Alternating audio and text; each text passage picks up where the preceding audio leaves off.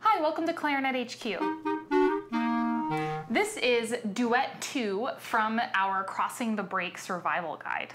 You can download the workbook and the music at our website, and the link is in the description of this video below. If you would like to skip straight to the play along, you can go to this time. So duet number 2 is a great opportunity to practice hovering over the tone holes and the keys on your clarinet.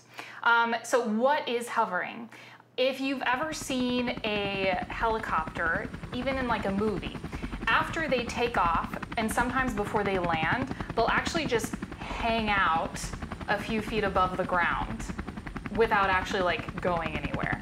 And that's hovering, where you are just hanging out but not actually touching what's right next to you.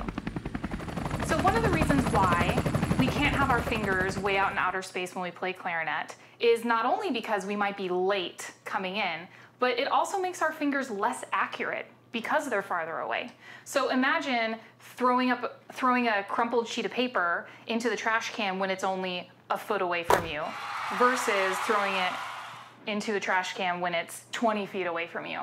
You're much more likely to be accurate and making the basket when that trash can is much closer to you. So that's why we have to make sure that we're hovering right over the tone holes and hanging out over some of the keys. So if you haven't yet, I suggest you check out our pinky trick video for better hand position. That has some hacks with how you can best keep your fingers hovering and where they need to be. Now, let's talk about the A key. We get to use our A key in this duet. And we do have a great video called Rolling to the A key. And that video has a lot of tips and tricks to how to best roll your first finger. Some key information with that is the A key it's not a button, right? So it's not a button that you press down the same way you would press like an elevator button. It's something where you actually have to roll your first finger. But I want you to notice how I'm rolling my first finger to play my A key, but my left hand isn't like flying out into outer space. So let's talk about breathing and air, because you can't play clarinet unless you use your air. Now, in combination with hovering, great air is going to help you cross the break the most successfully. Now, when we play clarinet, we use what we call cold air. Okay, so first I want you to pretend like you are fogging up a window. You feel that air, it's like really warm, right? Now I want you to hold your hand out a little further, and you're gonna pretend like you're blowing out a birthday candle. Notice how the air has to be super focused, and you don't feel any warmth. And so we call that cold air. And cold air, super focused, fast, cold air is the best kind of air to use when we play clarinet at all times, not just when we're crossing the break. So something else about breathing, when we take a breath, you want to make sure that you're breathing. We say sometimes breathing deeply, and what we mean by that is you're breathing with the intent to fill your lungs up from the bottom to the top. Okay? And that's going to ensure that you are getting as much air as possible and then focusing it straight into your clarinet. All right, let's play the music.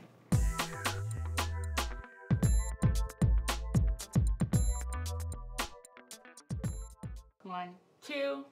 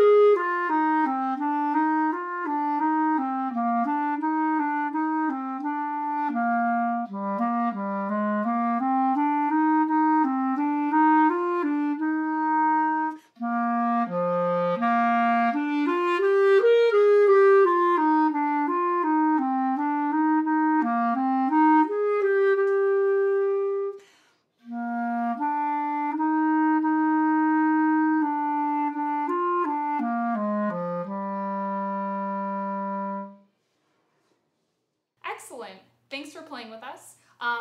Make sure you keep working on that Crossing the Break workbook. And if you have any questions about anything clarinet related, you can post them in the comments and we're happy to help. Thanks for stopping by.